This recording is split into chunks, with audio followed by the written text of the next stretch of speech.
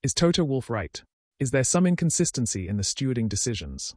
George Russell given a penalty for doing what Max Verstappen did to Lando Norris. Russell's overtake on Bottas was the mirror image of the same incident between Lando and Verstappen.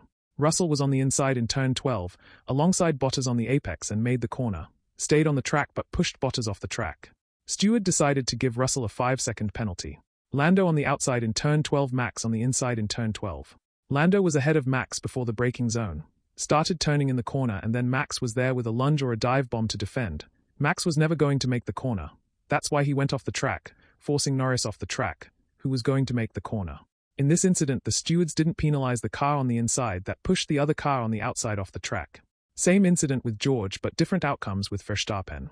George was overtaking, Max was defending. They both pushed the opponents off the track. One gets a penalty, the other driver not even a warning. The stewards gave Lando a 5-second penalty for overtaking off the track. So, let's imagine that Lando gave back the position to Verstappen. Was Max going to get a penalty for pushing Lando off the track? That's for you to make out. Don't forget to subscribe, it grows the channel. Thank you for watching.